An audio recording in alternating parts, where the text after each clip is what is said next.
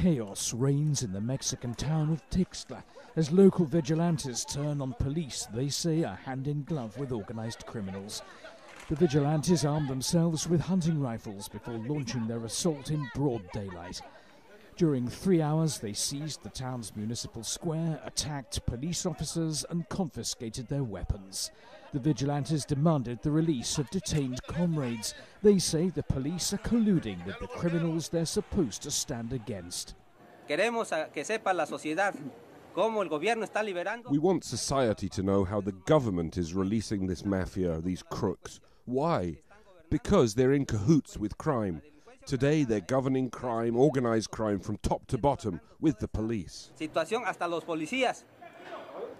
Such vigilante groups in Tixla and Guerrero State as a whole are popular with local residents. It's a violent place where people have little faith in the police or the justice system.